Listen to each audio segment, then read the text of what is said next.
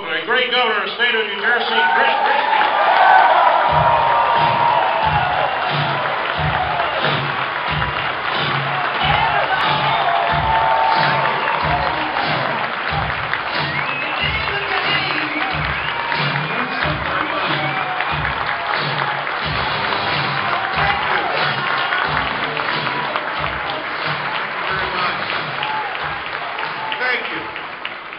Thank Al for that introduction.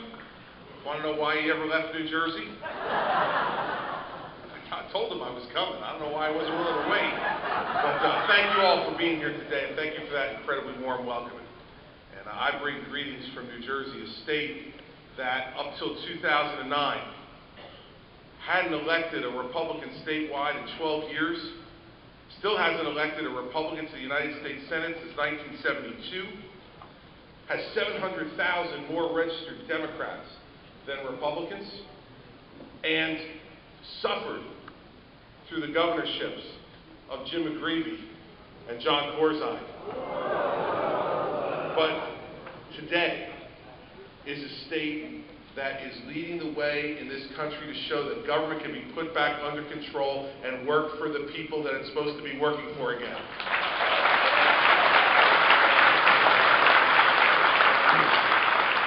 And how did it happen?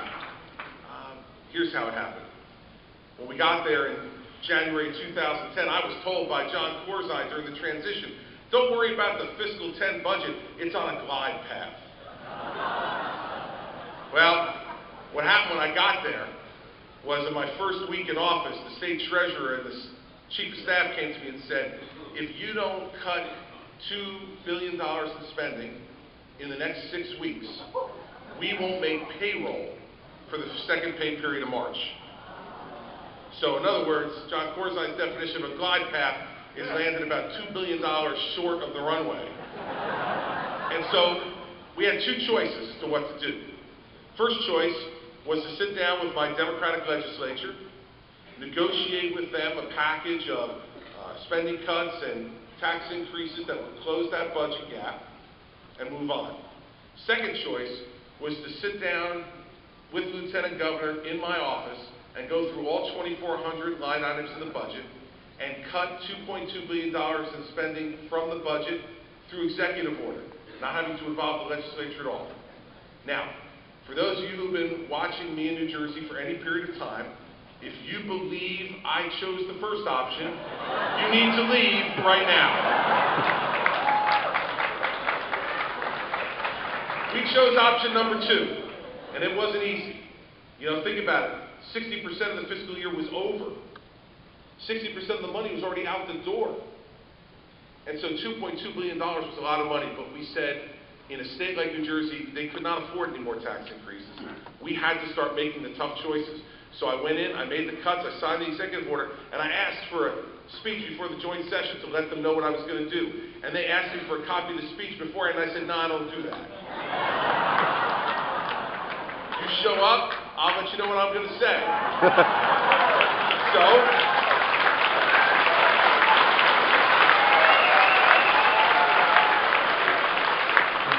So it's about a 40-minute speech, but I'll boil it down to 30 seconds for you, which may be what I should have done in the first place. Here's pretty much what I said. You created this problem. You lied to the people about it and left it to me to fix. I just sat in my office and cut $2.2 billion by executive order. I fixed your problem. You can thank me later. Have a nice day.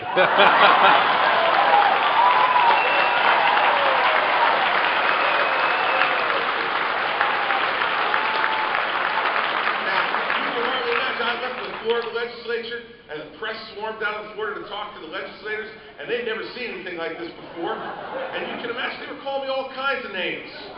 Napoleon Bonaparte, Julius Caesar, all these great leaders of the past I admire so much. And the next day I saw the Senate president, the Democratic Senate president. We were walking in the building together, and he's a good guy, and we've done a lot of good things together. But that day, he had said all those nasty things about me in the newspaper. So on the way in, I said to him, hey, Steve, you know, you made me think about it. Maybe I'll go upstairs and vacate that executive order and let you guys fix the problem. I'll send it down the hall. And this is all you need to know about politics in New Jersey. He looked at me and said, hey, Governor, don't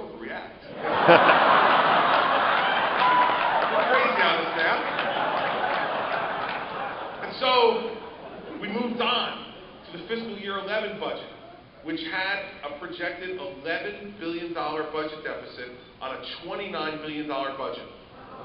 A 37% deficit, 5% is the highest deficit of any state in America. And you know what the folks in the legislature wanted to do? They wanted to raise taxes, of course, and in fact they wanted to put a millionaire surcharge on, an extra 0.75 on top of the top rate, which was already the third highest top rate in America.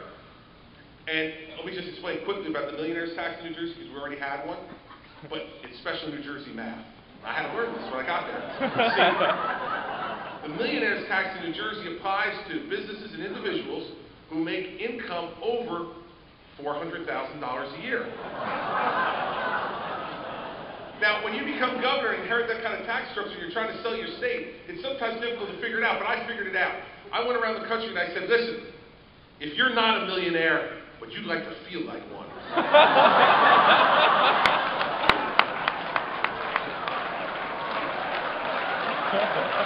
come to New Jersey. You're not a millionaire, but we'll tax you like one. And now they wanted to add a 0.75 on top of that. And I said to them, listen, I'm not going to sign it. And they said, if you don't sign it, we're closing down the government. Now, this has been done before. In 2006, they closed the government with John Corzine as the governor. But in a way that only Democrats could, of course. They closed the government because they couldn't agree on how much to raise the sales tax. And so they closed down the government. And John Corzine very famously said, called the press into his office, now my office, and he put a cot in there. And he said, I'm going to sleep on that cot until this crisis is resolved. So I knew these were the same characters, you know, who had done that with him 4 years earlier. So I had to make sure they understood that we were under new management. So I said, listen, you pass the tax, I'm going to veto it.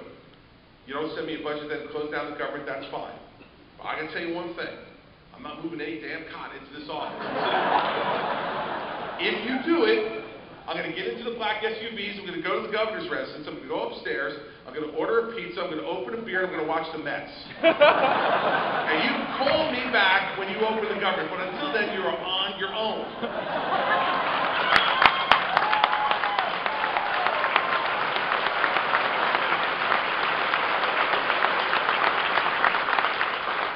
What about shared sacrifice, Governor? You're always talking about shared sacrifice. I said, it is shared sacrifice. I'm watching the Mets. Shared sacrifice. So they passed that tax increase.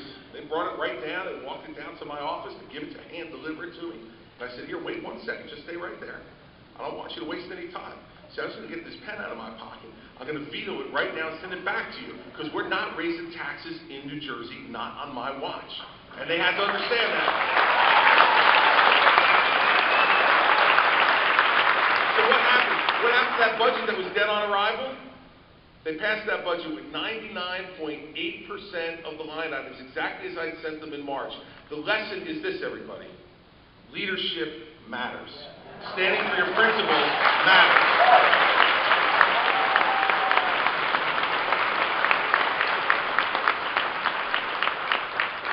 On to the problem that everybody told me I shouldn't go anywhere near. Pensions and benefits. Public pensions and public health benefits for public employees. Now, you know, some of you, I'm sure, in this group have watched some of my more interesting interactions with the teachers union on YouTube or on television. They turn the lights on. Is the union here?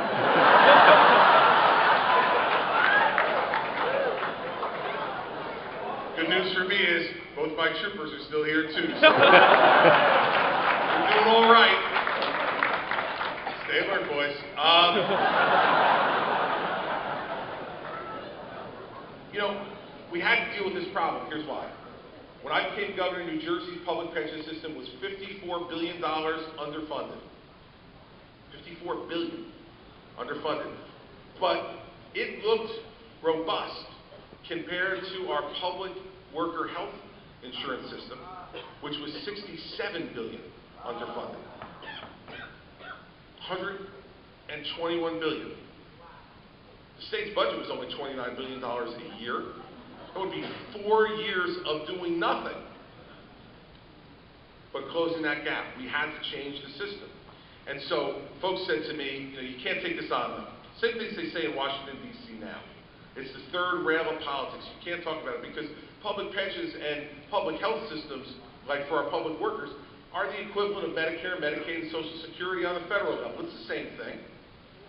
But I said there is no way the people of New Jersey elected me to ignore this problem. And so what did we do? We came out in September of 2010 with a plan that was very direct and very simple and very effective. It said on the pension side, you have to raise the retirement age. You have to increase the contributions that are being paid by the public employees into their pension system.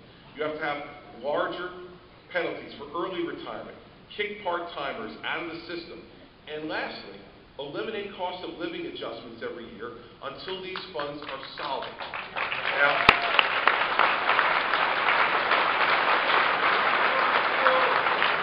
sound like a solution for some other problems on the federal level, right? And they said you couldn't do it. So, and on the healthcare side, the overwhelming majority of public workers, when I became governor, paid nothing, zero, for their health insurance, for family coverage from the day they were hired until the day they died. All I said was, I want them to have health insurance coverage, absolutely. Pay your fair share. Pay a percentage of the premiums so you have skin in the game. You pick a plan that you need and afford, and you pay part of it. We'll pay part of it too, but not pay all of it anymore. Now, maybe one of the small tactical decisions I made that, looking back on it, may not have been the best one, was I decided to announce this at the firefighters convention in Wildwood, New Jersey.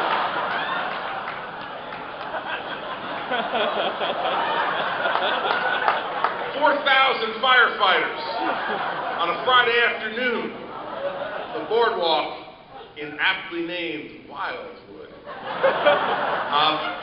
Well, when they introduced me, I was heartily booed by these firefighters, and I came up to the podium and stood behind a podium like this, and they were booing, and I went like this, and they booed some more. Then I leaned into the microphone and said, "Come on, you can do better than that." And they did. And finally, I eliminated the speech that I was going to give, and I basically told them this. So listen, I understand that you feel like you've been lied to and betrayed, and you're scared. And you have every reason to be scared, because you have been lied to and betrayed. You've been lied to and betrayed by every governor, Republican and Democrat, who's come in here for the last 20 years and told you you could get something for nothing, and they were going to do it for you, when they had no idea how they were going to pay for it. And so you're right to feel scared, and you're right to be angry, and you're right to feel like you've been lied to and betrayed, because you have been. But here's what I don't get. Why are you booing the first guy to come in this room and tell you the truth? Because there's no political upside for me coming in here and telling you I'm going to make you pay more for what you get. But here's the thing. You can boo me now all you want. But when I get this done, 10 years from now, when you retire, you're going to be looking for my address on the internet to send me a thank you note, because you're going to have a pension and you're going to have health care. It's time for us to tell the truth to people, not to keep lying to each other on the air.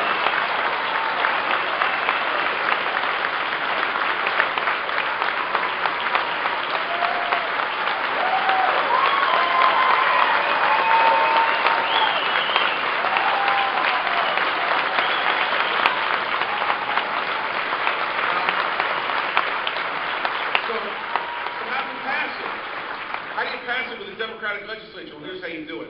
First, I had 30 town hall meetings from September to June all around my state just talking about this issue.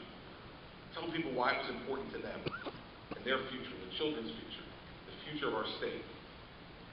And then you have to build bridges with like-minded Democrats. Because in my state, with the Democratic legislature, all this would just be speeches if you didn't build those bridges. You got to get in the room, and you got to forge relationships, and you got to make it happen, and so I did. And the Speaker of the Assembly, Sheila Oliver, and the Senate President, who I talked about before, Steve Sweeney, deserve great credit. Because you know what they did? They posted those bills for a vote and voted for themselves in their chambers when only 1/3 of their caucuses supported it. 1/3 of the Democrats and all the Republicans. Now, that's what we have to do to make the country better, too. Now, I've always said that there is a boulevard that exists between compromising your principles and getting everything you want. Now, we should never compromise our principles, and I never have. Those are the things that people vote for you on. That's the core of who you are. But there's always a boulevard between that and getting everything you want. Sometimes it's narrow, sometimes it's broader. The job of a leader, the job of a governor, the job of a president is to get the people in the room and to bang enough heads together and rub enough arms and cajole enough to have them put the country's and the state's greater interest ahead of their own personal partisan interest. That's what we did in New Jersey, and that's the model for America.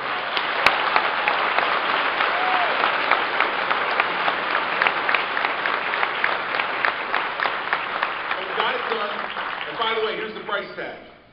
Because we got it done, because we stood by our principles, because we did the right thing, that is going to save the taxpayers of New Jersey $132 billion over the next 30 years. And it's going to make those funds solvent again for the people who are counting on them, the police officers, the firefighters, the teachers, who are counting on those things to retire. That's what leadership can provide to you. Now, when I landed here today in Chicago, I stopped in the airport for a minute because I saw the president was going to come on the air to talk about the economy. And I said, what the heck, I got 10 minutes to waste, why not?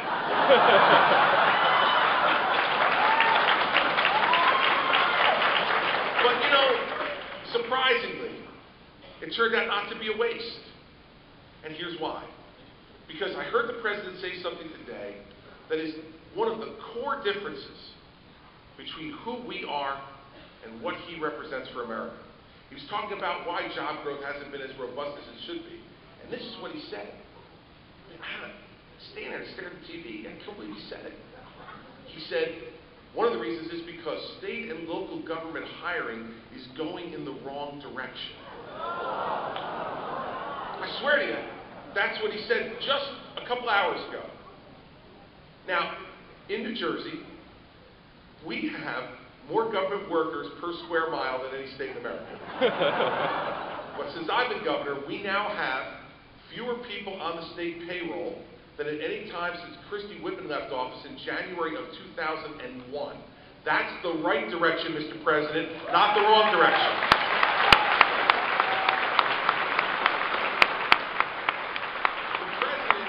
The president fundamentally believes that the way to support our economy is to take more in taxes from all of you and spend it on more public workers who then will pay a fraction of that money back in taxes.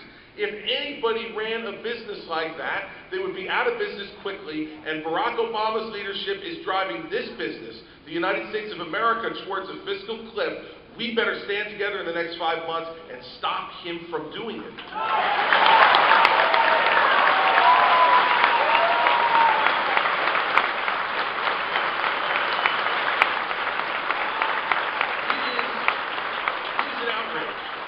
The President of the United States stand up and say to hard-working governors, Republicans and Democrats around this country, that state and local government hiring is moving in the wrong direction, and we're to blame because the economy's not growing. He's the one who put forward an ineffective, wasteful stimulus plan that did nothing to help this economy. He's the one who saddled us with all these federal rules and regulations that don't allow governors to have the freedom to do what we really want. And then he has the audacity to stand up this morning and say that it's the nation's governors and the nation's mayors who are driving our economy down by not hiring enough people for government work. If you need to understand with any more clarity the difference between conservative Republican principles and this president, you don't need to listen to one more word in this campaign than what he said behind that podium at the White House today. And let me tell you this. I tell my staff this all the time. Campaigns are about tactics and about speeches and about who can articulate things better and who raises the most money. But let me tell you what is always the most powerful thing. I remind my staff of this every day, and I want to remind all of you today. The most powerful thing on our side is this. We're right, and they're wrong.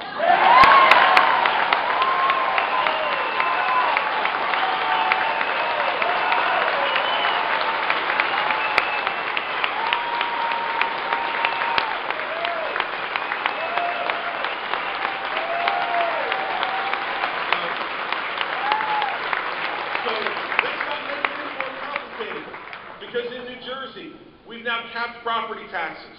We've capped the interest arbitration awards that go to public sector workers at the same level so that we can control these property taxes. We've reformed our pension and benefit system. We balanced 2 budgets and a half with the one Corzine left me, and the third one coming up this year. And imagine this. When I stood behind the podium the night I was elected governor, I said I was going down there to turn Trenton upside down. And people didn't know what the heck that meant. Well, let me tell you what it means. Because this January, I proposed a 10% across-the-board income tax cut for the people of New Jersey. And guess what's happening? The very same Democrats in the legislature who raised taxes and fees in New Jersey 115 times in the 8 years before I became governor. Just so you understand the scope of that, that means they raised the state tax or fee every 25 days for 8 years. Every 25 days, they stuck their hand in the pockets of the citizens of New Jersey and took more money out for their ideas, their schemes, their bigger government. Now, what's happened now? We're no longer having an argument with the majority of the government in Trenton about whether to cut taxes. They're now just arguing with me about how to cut taxes. I believe we'll have a tax cut in New Jersey by June 30th. So if you want to know what an upside-down Trenton looks like, it's that. Trenton has been turned upside down. We're cutting taxes.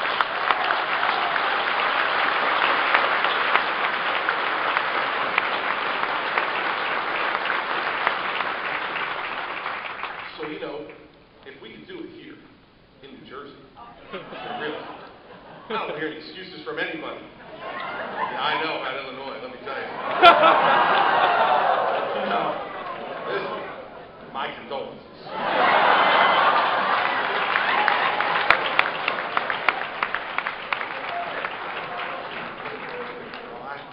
You know, when I was U.S. Attorney, for 7 years in New Jersey, people used to ask me, is New Jersey the most corrupt state in America? And I used to say, no, listen. I said, before I go to bed at night, when I hit my knees and say my prayers, I thank God for Illinois and Louisiana.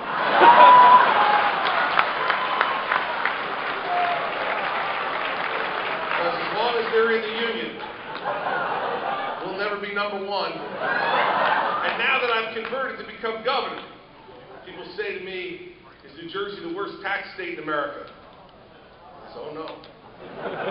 Every night, I hit my knees and thank God for Governor Quinn and Governor Brown of California.